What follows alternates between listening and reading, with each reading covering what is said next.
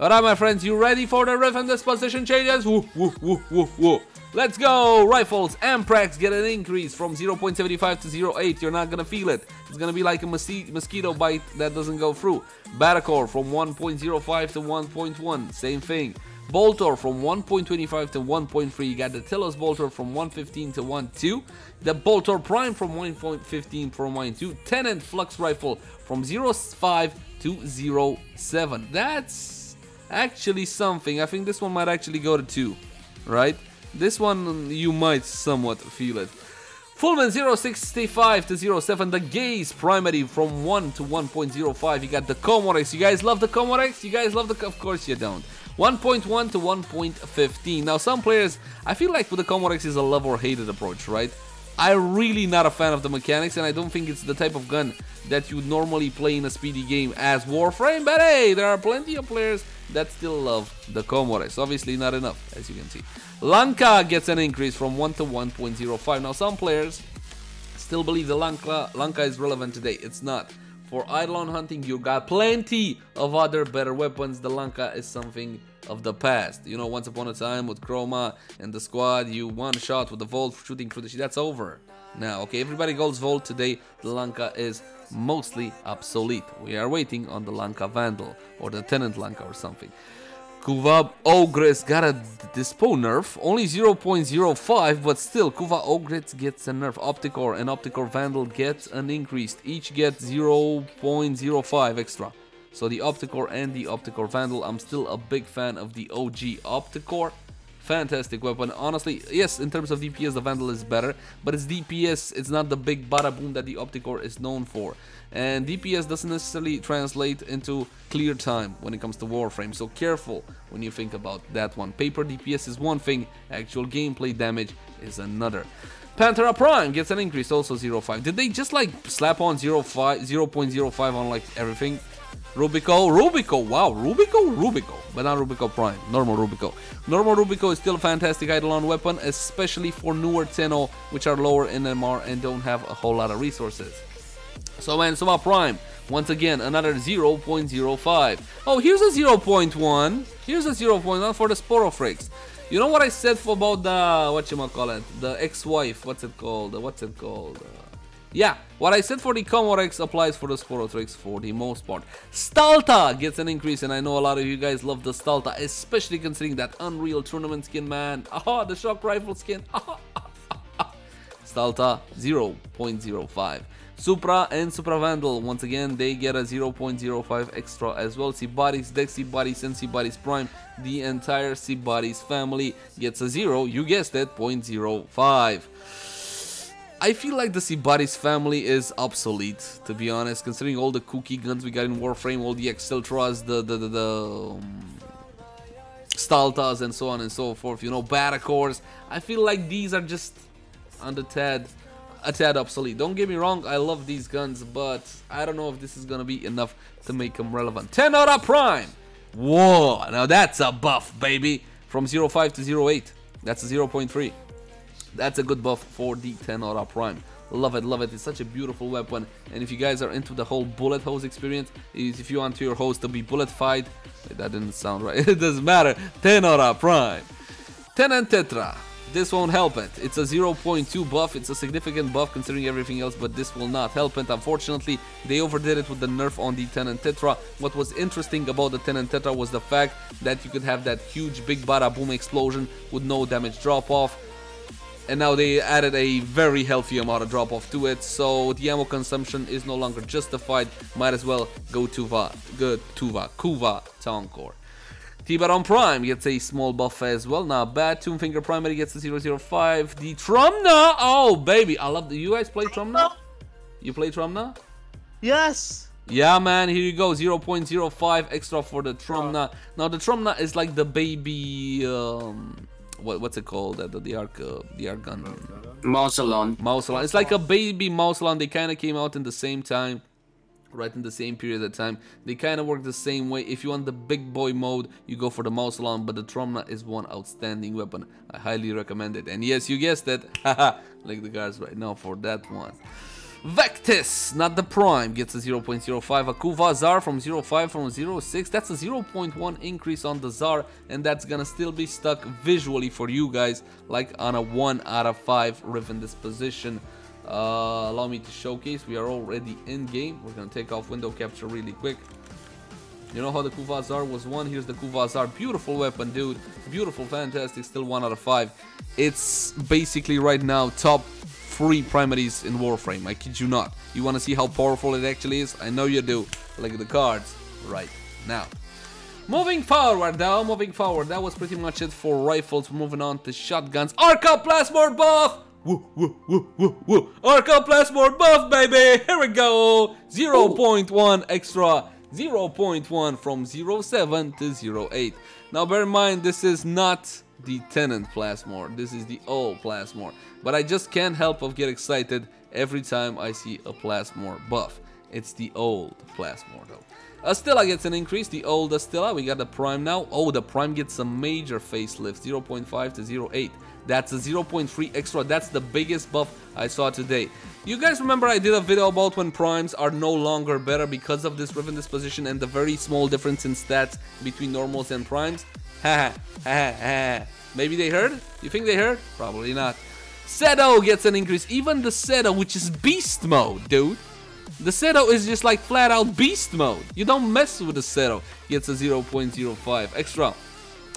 I'm thinking maybe the fought primaries and secondaries are not powerful enough, so they just brought them up a little bit for Riven Disposition. You think that's it? Probably not. Current 1.1 to 1.15, another 0.05, not the Prime, the normal version. Kuva Heck gets an increase, a pretty significant increase as well, 0.2. Kuva Heck came in under a lot of criticism simply because we can't use the Justice augment on it, alright? I went over it in great detail on my guide. The Kuva Heck is still by far the most powerful Heck. It's a weapon you need to have in your arsenal, and yes, you know where this is going. Link the cards right now. I think I'm running out of links in the cards because my finger, like my snappy hurts. Sancti Tigress. Fun fact, after the mainline changes of 2020, I do believe that the Tigress Prime fell behind the Sancti Tigress in terms of power. Did you guys know that? You guys know? You probably didn't know that, but now you do. I don't feel like we use these weapons that often anymore. I would like to see a much more major buff done to them. They're part of the old guard. Let's move on to secondary weapons. We got the Akbolto Prime. Oh yeah, mama! You know me, my favorite secondary weapons in Warframe.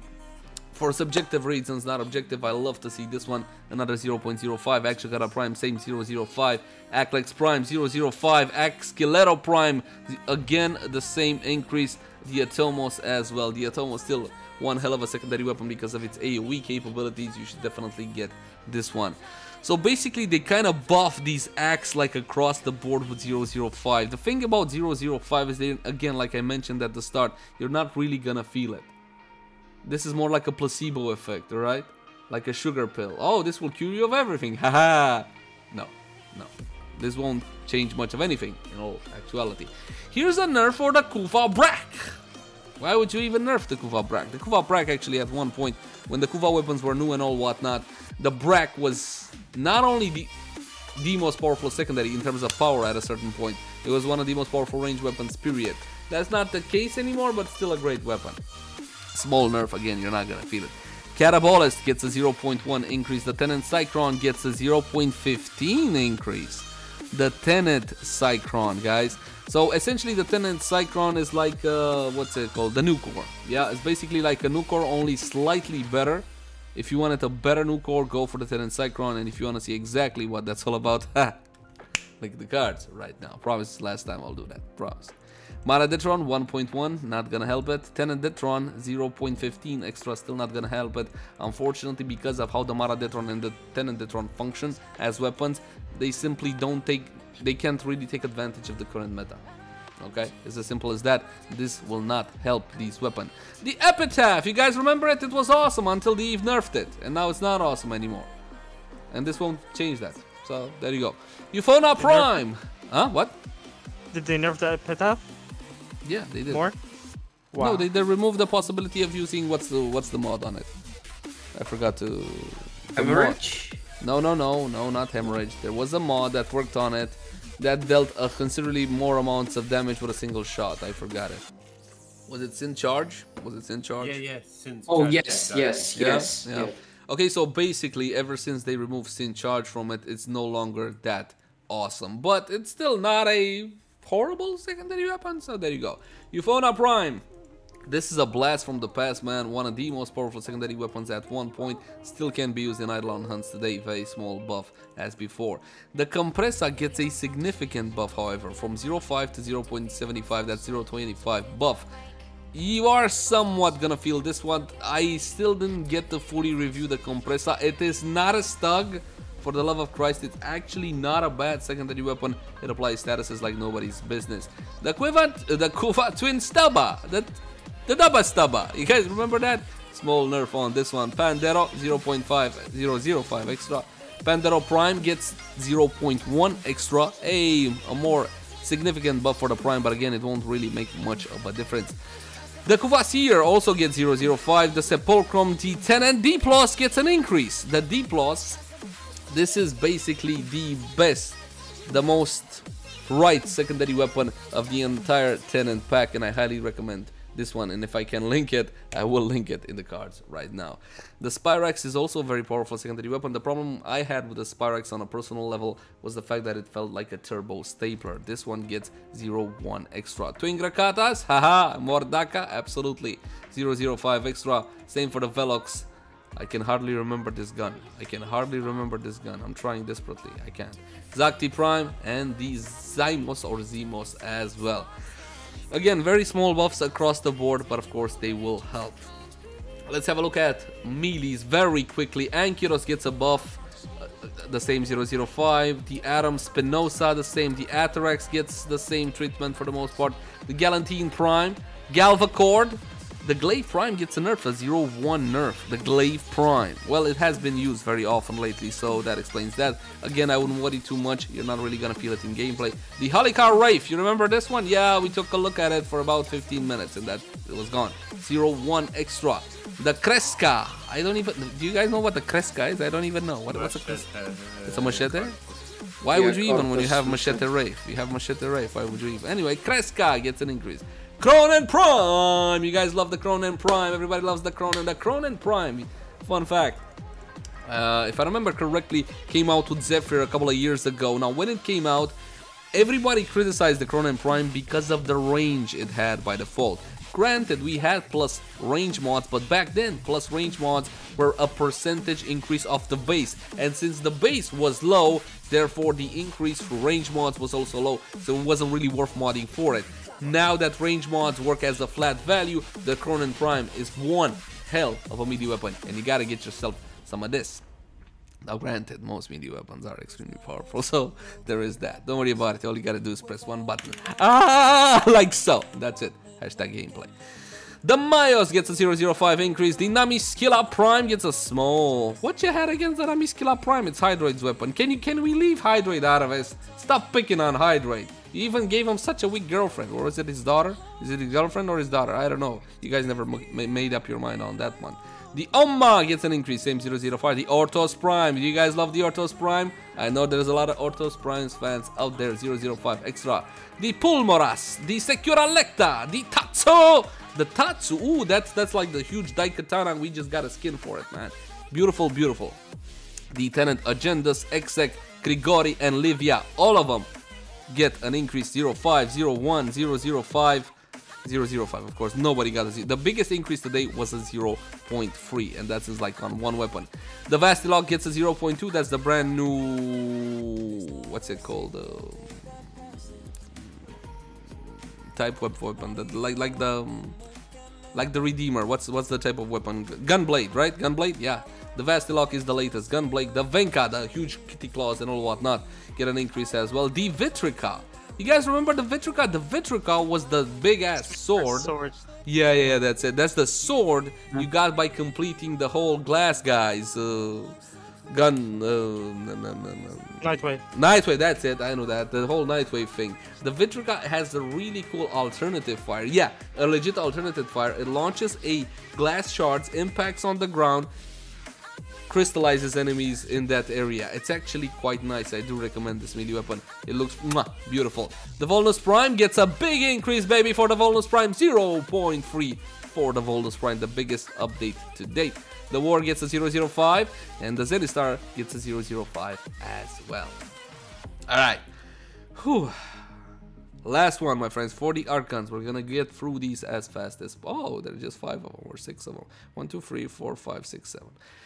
Prisma Dual Decurion, a weapon I haven't gotten to review just yet, but honestly, it really handles quite nicely, and I think it's gonna be quite the strong weapon. I do recommend it. It's a small increase. The Grattler, but now we got a Kuva Grattler, so just go for the Kuva Grattler, I guess. Now the thing about the Kuva Grattler, initially it started off really strong, and then they said, you know, nerf that, and now it's not great anymore. It's still okay, just not fantastic. Imperator and Imperator Vandal both get the 0.05 increase. The Larkspur, you remember the Larkspur? This one came out with Hildrim, and it's basically like this big frontal beam that will destroy everything. I think it links to targets as well, and the secondary fire charges this big plasma ball explosion thing. If you haven't tried the Larkspur, you gotta try it. Mechanically, it's beautiful. You just like, it's the Zarya gun, only better, because this is Warframe. And lastly, the Morga gets a 0.05 increase as well. And that's pretty much it, my friends. Well, I'm always for plus Riven Disposition increases, definitely. Now, as you saw today, these were very small tweaks, so it's not really gonna make a huge difference for the vast majority of these weapons. But let me know, what do you think about these changes in the comment section down below. As always, my name is Leyzar. Thank you guys so much for watching. Like, favorite, share, and subscribe if you enjoy the content. And I'll catch you guys in the next one. Bye-bye!